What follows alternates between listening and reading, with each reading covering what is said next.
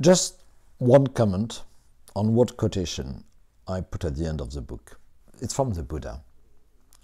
Hatred does not end hatred. Hatred only ends with love. I think that's a very interesting quotation. Why? Because hatred and love could be seen as a pair of opposites.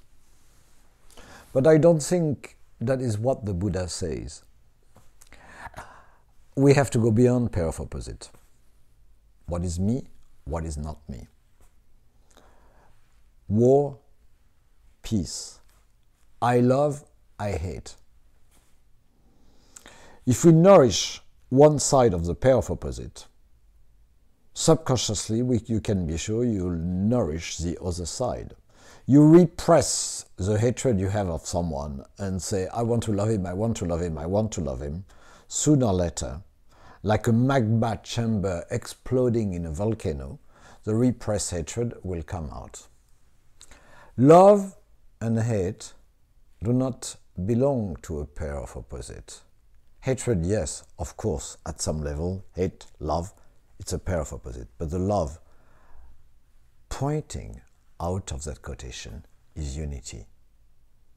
Love comes of being unified. When you have two, you have conflict. What is me and what is not me? The main tradition, the main civilization, were based on mythological story which underline that. The Roman Empire, Romulus and Remus.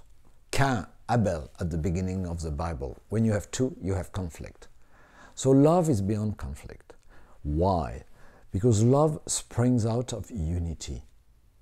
The most powerful energy in that dimension is love. When you express love, you connect with the very center of yourself. You open your heart, and that heart has the flavor of unity. How do you open your heart? You got to dismantle the fear. Because hatred and fear are absolutely linked. Hatred, fear, repressed guilt, those are really playing the same game.